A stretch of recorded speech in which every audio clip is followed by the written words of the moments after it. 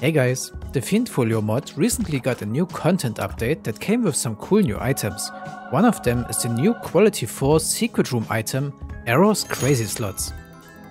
It is a single-time use active that will be consumed after you fully used it. The first press of the active button will start a 3-digit slot over Isaac's head.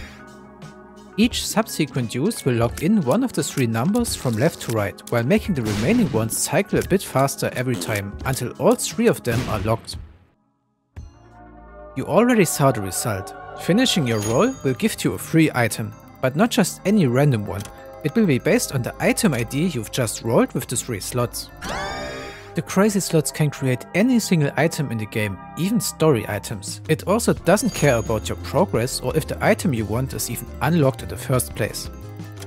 The first and second slot are actually slow enough to force the first 2 numbers of the item ID you want if you time it well. The third one, however, is really fast. Good luck on that one. The slot over your head will stay there until you finish the roll, even if you leave the room or lose the slot machine somehow. Especially the latter one is not recommended. Once you started the roll, you have to finish it. There's no way to reset it if you messed up one of the first numbers. You have to be patient and commit to the gamble. You can't even force the numbers of your choice by pause buffering, because the slot keeps running when the game is paused. There's no way to cheat or cheese this item. However, there are many IDs that are not assigned to an item in the game. For example, in this case I tried to create a non-existing item with the evil ID 666. Whenever you roll one of these invalid IDs, the Arrow's Crazy Slots will teleport you to the current floor's I Am Arrow room instead of giving you a free item. Keep in mind that there are tons of secret room layouts that contain items, often on top of free pickups and other useful stuff. Fiend Folio arrow rooms can even contain glitched items. If you want to force an arrow room, you have to go for one of these invalid IDs or an ID bigger than the number of items in the game and mod combined. All things considered, Arrow's Crazy Slots is basically Fiend Folio's version of the death certificate. However, I must admit that it is very hard to force the ID you want. But there is something I noticed when messing around with the timing. As you can see right here, if you quickly spam the item, the locked numbers will often be subsequent ones.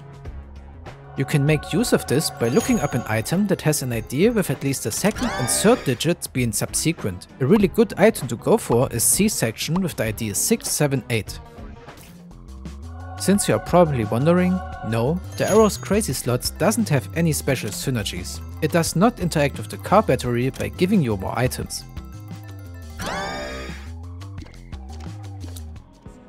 The item also doesn't generate any special wisps with the Book of Virtues. In fact, it doesn't even generate one of the basic wisps. You just get the item and that's it. Also, a useless but fun fact, the Arrow's Crazy Slots can also create a new Arrow's Crazy Slots. If you want to try this just for fun, you would have to go for its ID of 925. The Arrow's Crazy Slots is obviously not as powerful as Death Certificate, but it will probably lead to hilarious situations because of failed rolls into bad items. What do you think about the item? Let me know in the comments. Also, what item would you try to go for? Maybe there are some good item IDs next to each other to increase the chance for a good one. I really hope you enjoyed this item showcase and I hope to see you again in my next video. Bye! He's the number one, Isaac!